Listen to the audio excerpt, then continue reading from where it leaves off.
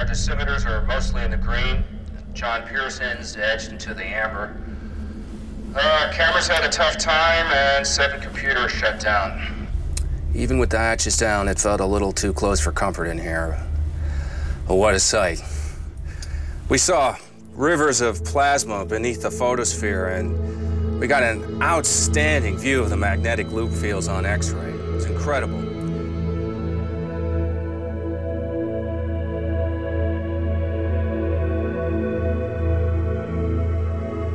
We also detected some sunquakes, I guess, triggered by that flare to the west. We're all very glad to have missed that little piece of weather.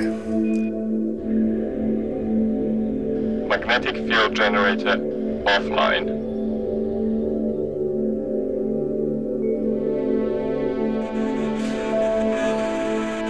Centrifuge is online.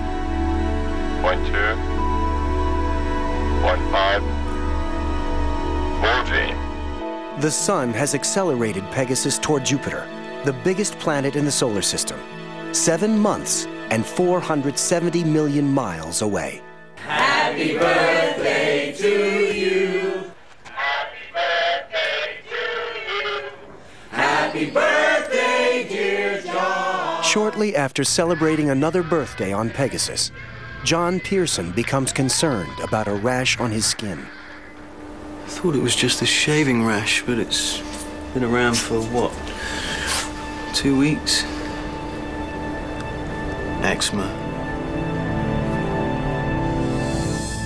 Before reaching Jupiter, Pegasus has to run the gauntlet of the asteroid belt. This 50 million mile thick band of debris stretches for 174 million miles. It contains over 1 million rocks. Most are uncharted, and any one of them could end the mission.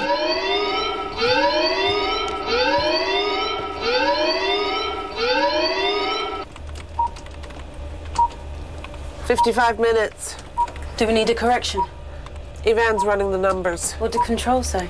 We'll know in 38 minutes. How big is it? 224 billion tons. It's going to pass within 1 kilometer. Sounds like a course correction to me. Let's just see what controls say. The closest approach is 10 kilometers. That's a completely reliable figure. Why the discrepancy? Peg's alarm initiated after 2 locks in the target. That's not enough for a reliable projection. We've based our projection on a lot more data points than they've got up there. What's the problem? This is a real stroke of luck. They get a fantastic flyby and we can steal some more science. We ought to consider the psychological effects of throwing a close flyby at them with no warning. What do you mean? They've done this 1,000 times in Sims. They'll love it. We need to get back to the flight.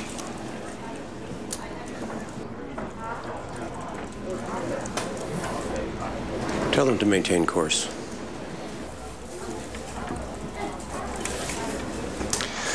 Pegasus Control, we've got a no trajectory change on that alarm. Repeat, no change. I've got it. It's a binary. That explains the Doppler How close readings. is it going to pass? Main body 4 kilometers long, 2 wide, twin half How length. close? Ivan? 1 kilometer. Откуда я знаю? What says 10 kilometers then? They've got more data than we have. Sure, but they're not staring at it straight in the face. Have we got time to run another simulation? No. Are we going to discuss this? 2 asteroids, a binary system, are on a collision course with the ship. 1 is enough to end the mission. Find out what happens when we return. On the approach to Jupiter, Pegasus crosses the asteroid belt, over 1 million rocks. 2 of them now heading straight for the ship. Here they come.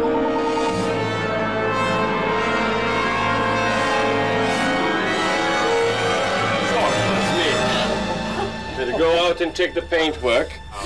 Are we insured? Let's switch the comm off for half an hour. Let them sweat for a change. 15 kilometers, 5 kilometers. I'll be damned. 920 meters. Would that be a completely reliable figure? It's estimated that we know of 99% of the asteroids larger than 62 miles in diameter. Scientists have cataloged only about half of the smaller rocks, but very little is known about those the size of the 2 that almost ended the Pegasus mission. This flyby was just too close for comfort. Thank you for the flyby, Control. We did get a good view for you. Incroyable. Pearson and Lassard agree it was a C-type binary. We've named the twins Hubris and Catastrophe. Let's hope they never head your way.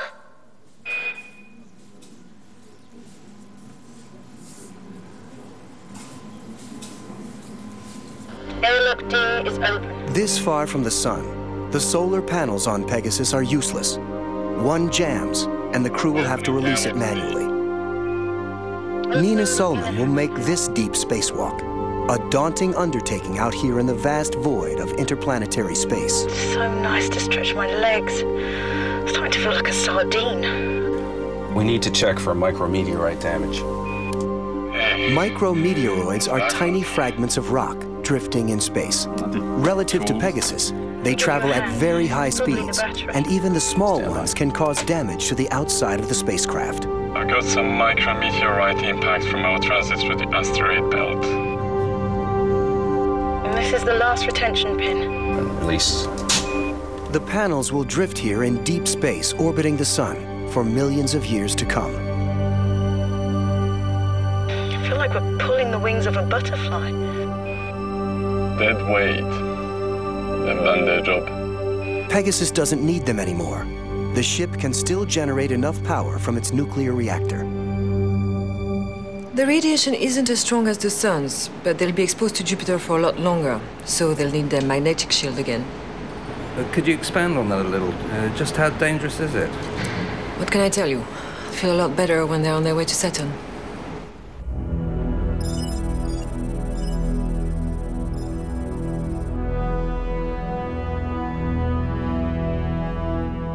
Pegasus is approaching Jupiter at 50 miles a second. To enter Jupiter's orbit, she'll slow down by turning her disk toward the planet and firing her main engines in reverse. To complete the maneuver, the ship will crash into Jupiter's upper atmosphere, using the friction to slow down.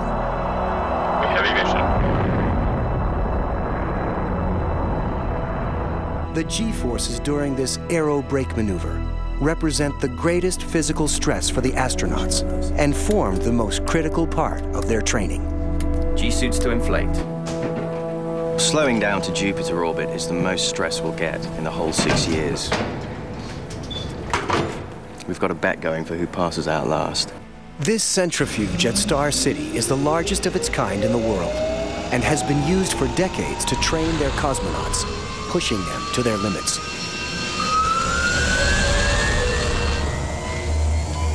How you doing?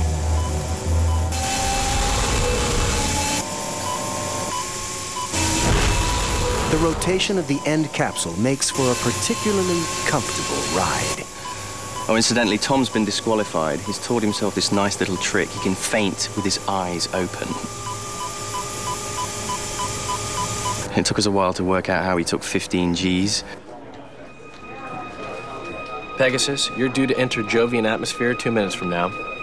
Looking at a maximum of 8G. As the ship hits the top of Jupiter's atmosphere, the air is light enough to move aside and flow around the spacecraft.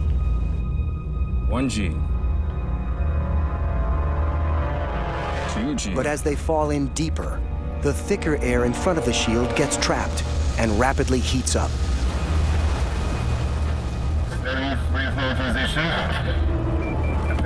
And the G count begins to rise rapidly. 4G. 650.